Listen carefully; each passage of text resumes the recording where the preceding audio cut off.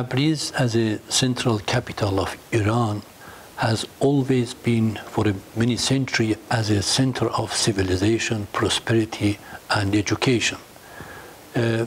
In 700 years ago, there has been an education complex in this city called Rabbi Rashidi, which more than 6,000 of academicians were working and studying in this complex. University of Tabriz was established in the right direction of Rabbi Rashidi 70 years ago, and next year we are going to celebrate the 17th years of establishment of this university. For the time being, Tabriz University have more than 24,000 students, which more than 50% of them are postgraduate students. The university have over 800 academic members, which more than 50% of them again are associate professors or professors. The university have over 21 faculties in this complex and do have many branches in different cities of the East Azerbaijan province.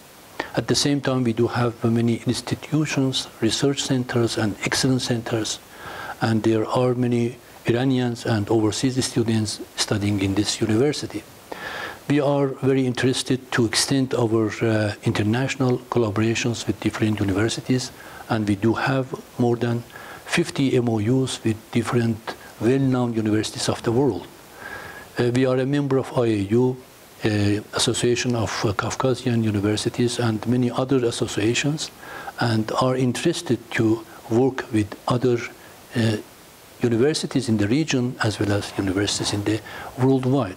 So next year, 2080, which is the year Tabriz known as a tourism capital of Islamic countries, we are going to celebrate the 17th years of establishment of Tabriz University, and I would like to invite all people who are interested to visit our city and our university.